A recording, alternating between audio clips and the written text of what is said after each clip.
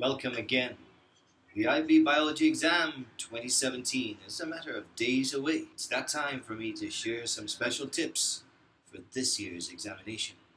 Before we go inside and take a look though, I want to take a special pause to give a very extra special shout out to all of my students preparing for the IB exam over in Shanghai at Shanghai American School, Bushi campus. Very special good luck, best wishes, and rock on to all of you.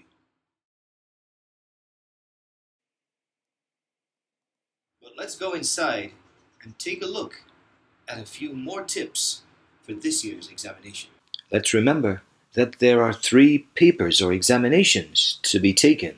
On Monday the 1st, you will be taking paper 1, which is 40 multiple choice questions for HL students over 1 hour, and for SL, 30 multiple choice questions over 45 minutes.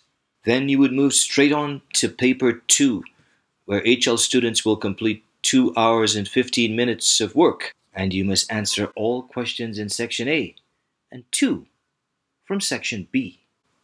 For SL students, you have 1 hour and 15 minutes, and you too would answer all questions in section A, but you must answer only 1 question in section B.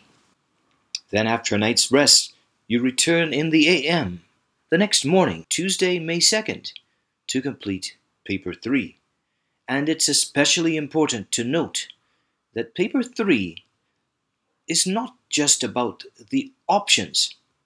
And while people often refer to paper 3 as the option exam, it is very important to note that there is a mandatory section A in both the HL and the SL exam, and this focuses very much on the content in the prescribed practicals or on some aspect of practical work.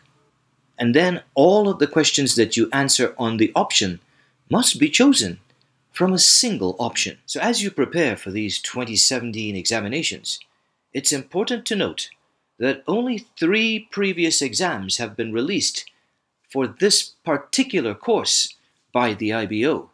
They include the specimen exam, the May 2016 exam, and the November 2016 exam. A very quick and efficient way to prepare is to work just with the multiple choice papers, the 90 questions for SL and the 120 questions for HL, and to make notes on how you arrive at each answer, and to think about similar questions that you can get on each topic. And then, of course, it's important to focus on the biology guide for first exams in 2016. And now you should click here and go to my tips from last year for an outline on how to use the biology guide.